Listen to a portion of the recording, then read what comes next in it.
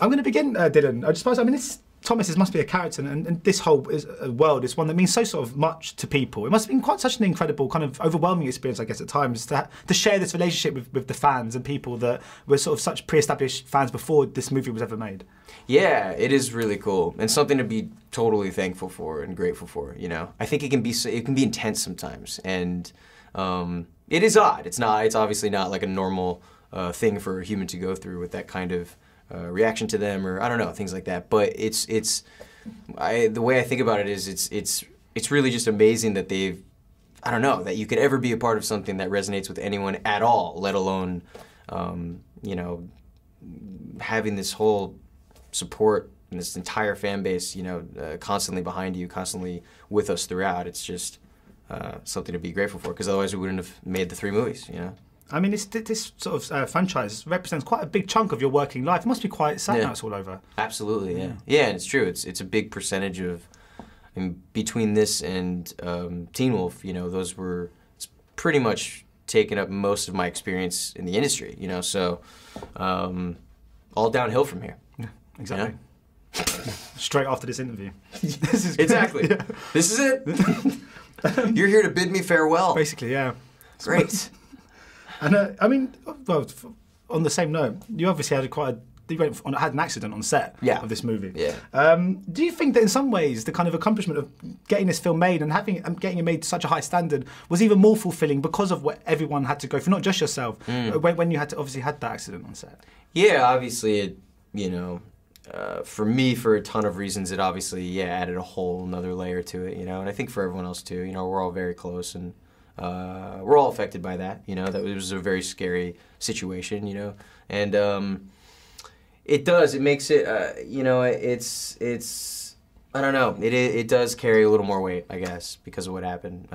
We've all really been through amazing times and like the worst of times together. Like that was not a great thing to go through together, you know. So yeah, I don't know. I think either way, it's obviously still very important to us finishing this and now sharing with it, going through this last press tour with each other and putting it out to the world. You know, it's still momentous, but yeah, I guess it definitely adds something to it. And off the back of this, and obviously American Assassin as well, I mean, would you consider yourself now something of an action hero? Is that a genre you'd like to explore further as well? I mean, I don't consider myself something of an. I am an action hero, so I don't know why you'd even. Next question, man. Yeah. Well, the next question is tied to that. Because you've no, I don't, by the way. Well, I mean, obviously, The Expendables is a great franchise that just deals purely in action heroes. Yeah. It means nothing but action heroes. They keep bringing my phone off, though. Yeah, I was going to say, would you like to get involved in that one? Because Scott Adkins, obviously, you worked with him before, and he's in The Expendables. He can put a word in. Oh, I would love to work with Scott again. I would love to do. I feel like he when we were working together, he was about to direct his first film. I think I would be in any movie that he ever does. So yeah, I mean, if it's any Expendables movie or something, just to go for a beer with the guy, I really enjoy the person. Talking about directing, I mean, you've said before that you used to make kind of movies when you were growing up. Yeah. I mean, is directing, is that an ambition do you harbour any ambition one day to sort of direct and do stuff behind the camera? Yeah, I do have that ambition. You know, I've always pictured it really down the line, especially, you know, obviously I'm 26 now. It's not, I think it'll come up quicker than I think it's going to. But I really respect the position. It is where I feel like I completely operate from anyway as an actor. It's everything that informs me in front of the camera, so it is where I started from too. I really think it's the lens that I look through everything at. It's how I understand, I guess, what to do at all. So I would love to get back to it at some point. I have such respect for the position. I've always said that, like, you know, I really want to know exactly what I'm doing, feel confident to command a set and a crew and put a film out, you know, before I take the chance and do it. But yeah, I'd love to get into that. Do you remember any of the movies you did make when you were younger? Yeah, of course. What can you tell us about any?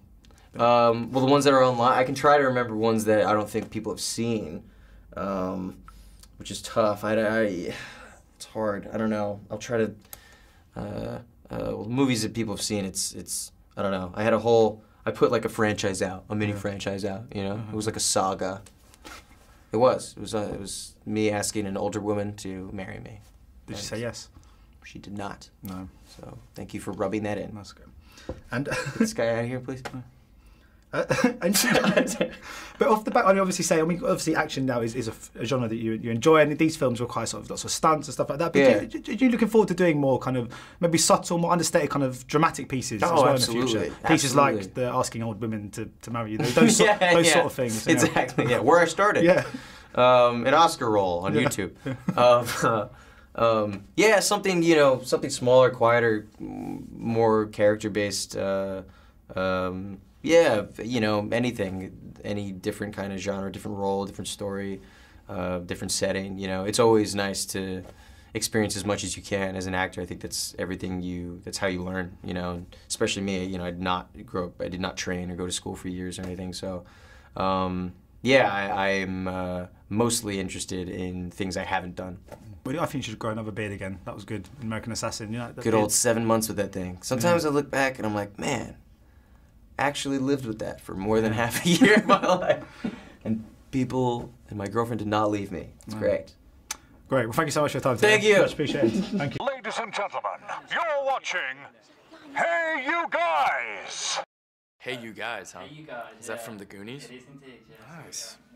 Hey